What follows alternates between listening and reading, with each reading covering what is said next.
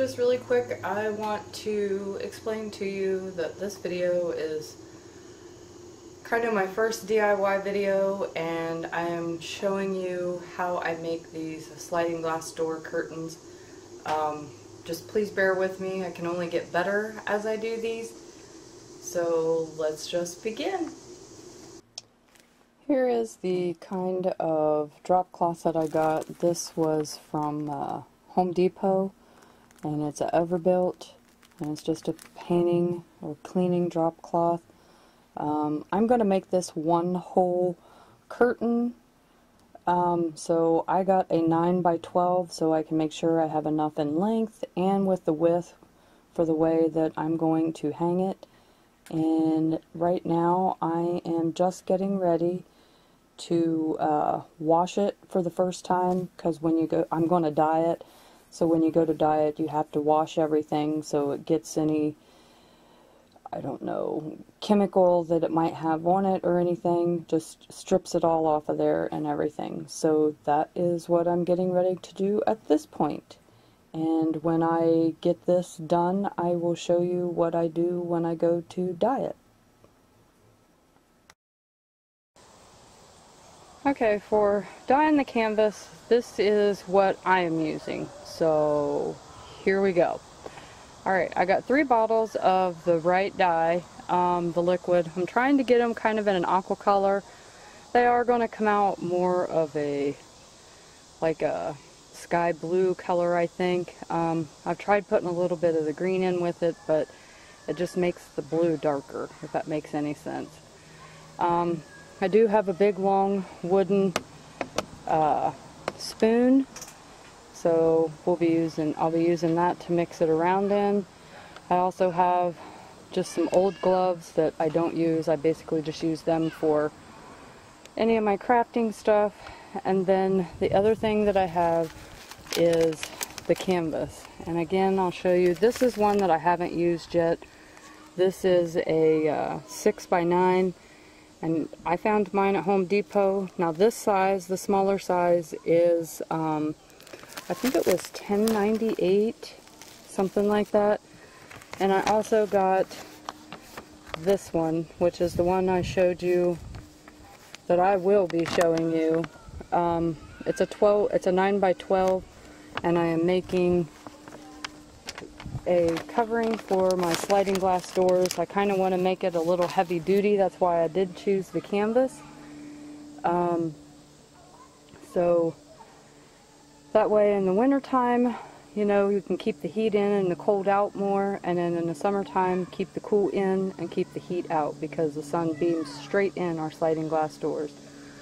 Now I will take you over and I will show you the canvas. Okay, here's my canvas. I just have it sitting on the railing because right now I'm waiting on my 2 pots to, I have boiling water in my pots, so I just have this just kind of all crumpled up laid there, and I'll kind of try to demonstrate how I'm putting it in or whatever. And I do have my tote ready.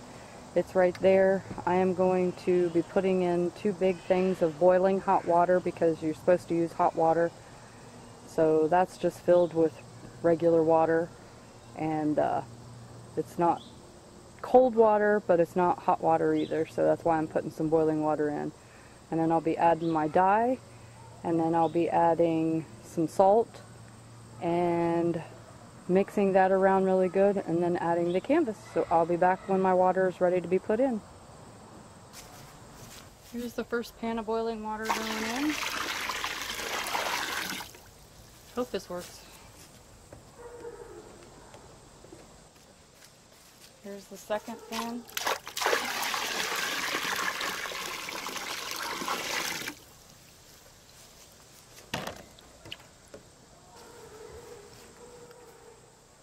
It does say to add a cup of salt, but I'm just going to add my whole jar of salt here. This is a pint jar.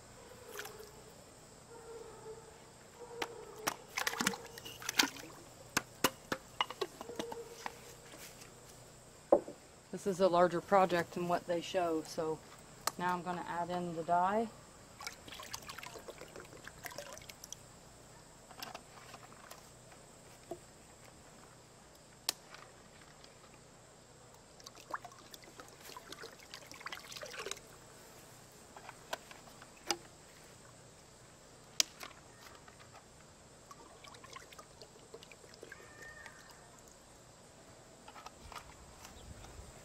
and mix it around.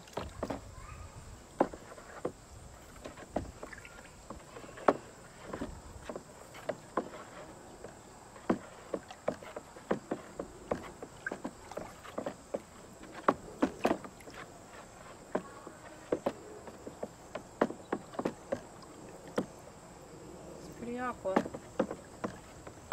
Plus the blue on the bucket's not going to help either. Alright, well, I think that's good enough. I'll leave that set there and I'll get my canvas. Alright, so I'm just going to kind of drop it in, let it get wet as it's going down. And I do want this to sit in here for a while. They say 10 to 30 minutes because this is like a tan color, I guess, a wheat color. And I'm only hoping that this is going to work.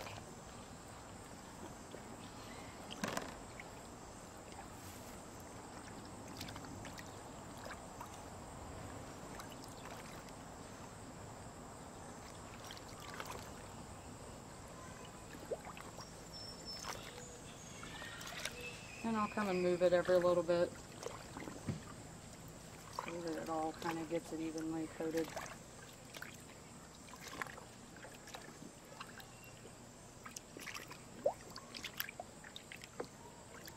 And now we just wait. It's going to be a bit tricky for me. I don't have nowhere to hang this up to be able to rinse it, so I am just going to keep moving it around so everything gets touched and gets in there, and I'm going to leave it in here for about 30 minutes. Or if it looks like it might need to come out before that, and I'll be back with you guys when I go to clean it.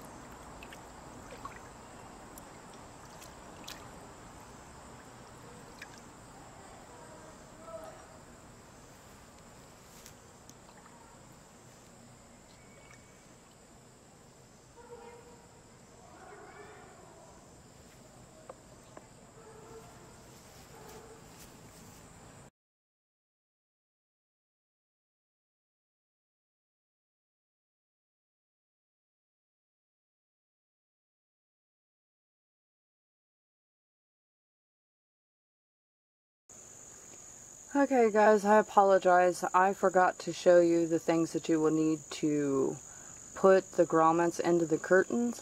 So I'm going to go ahead and do that. Of course, you're going to need scissors and you're going to need a pen. And the next thing is I bought these at Home Depot. I think they were like $6.97 or something.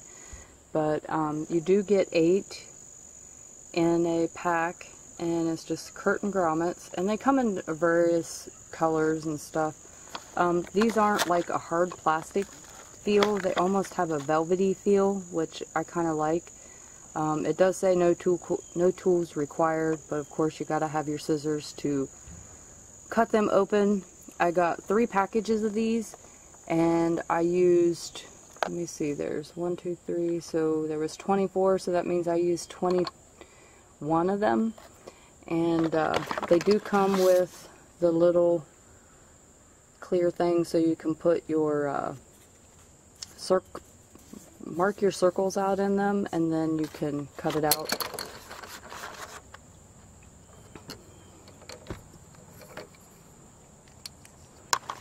So yeah, those are the grommets that I used. I really like the grommets, and I really like the look of the grommets, but they are a pain in the butt to put in, I think. Anyway, the next thing that I did get was a rod. I didn't have a rod because we had the big vertical blinds up there. So this is the brand. It's a Umbra, and it's a drapery rod set, and it was a 72 to 120 inch. And yeah, I was pretty happy with this rod. Now I do already have it installed. So I'll take you in for a closer look with that, but I paid $24.99, and this was purchased also at Tuesday Morning. So let me take you in and I'll show you a close-up of that rod again. Here's a close-up of the rod. Like I say later on, that it looks like a kind of like an old-fashioned doorknob. I really like it, and I think it's cute, and it's really nice and heavy-duty. So yeah, that's what I put up. Okay, this part is where I am putting in the rings, or the grommets as they call them, a curtain grommet. I figured I would show you how to do, or how I am doing a couple of them. This is not something that I think I might even think of doing again. I thought about doing this with my living room curtains, but I think I'll go back to the traditional, just sewing them. This has been quite a treat. It goes all the way down. One thing that isn't a fail of mine is I want this to be one whole curtain. So I do have all of them in. I can't even remember how many I used. I think I used 22 of the grommets. So this was 127 inches wide, and it has a 4-inch lip here that I pulled over, and then I just centered a hole in between. It does give you a it's clear, so it's going to be hard to see, but it gives you a thing to trace, and you just put it down, and then you just trace it in the slots, and then you cut your circle out. And there are 2 pieces to the grommets. This is kind of considered the back. It has like prongs on it that grips the material, and then this one is the other one, and it has like a ridge or a lip. If you can see, it has a lip, and it goes underneath. So I'm going to show you the last 2. Some people say that these are simple. They are kind of simple to do. It's just the measuring and getting them spaced evenly. You want to get them spaced from like this one to this one. You want the even space, so it just really takes a lot to get them measured out correctly. And then like down here, this one here will be on the end, and all the different videos that I watched, they say that you want anywhere from a 2 to 3 inch gap on the end. So I think I have a 3-inch gap, and it's a lot of measuring and trying to get them as precise as possible. So I will set this down, and I will show you how to put them in, or I shouldn't say how to put them in. This is how I am putting them in. So I will be right back, and we'll get started.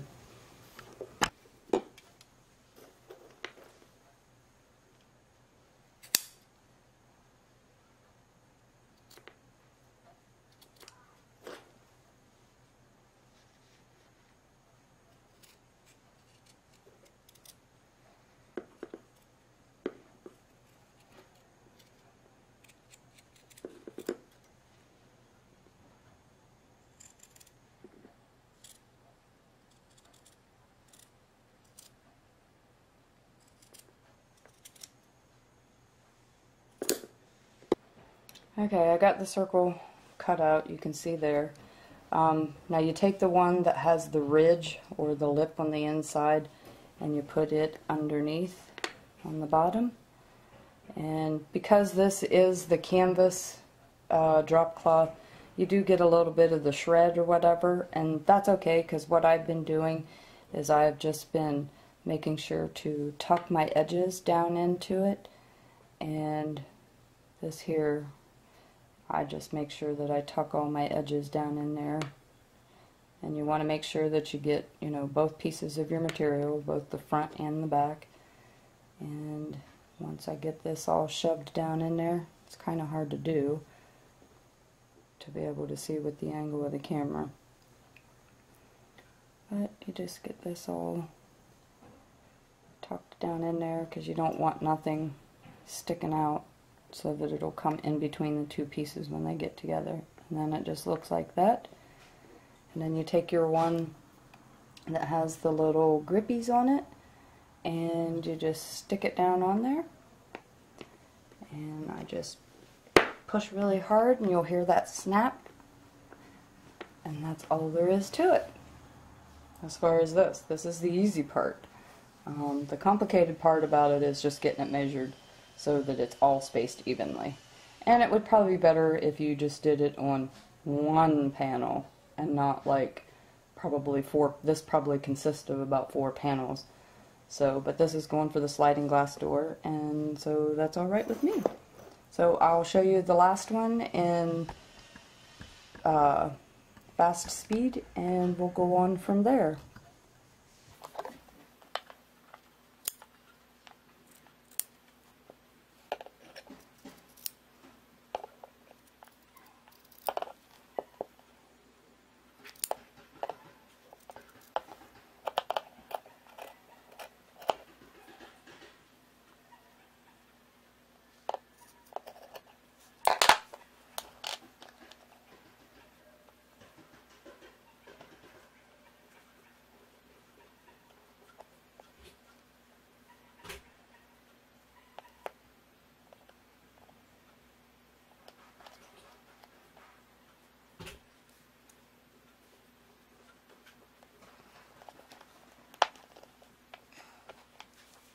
Alrighty guys, that is all of my grommets. I have them all put in, as you can see, all the way down there.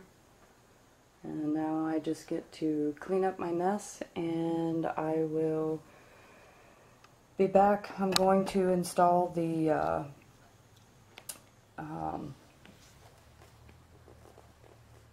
curtain rod. I will show you all the stuff that I have gotten for this project, and I will take you over and show you what I am replacing.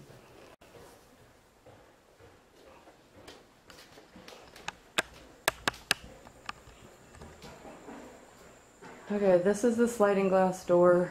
As you can see up at the top, we just have the vertical blinds, and I can't stand them. I am ready to get rid of them.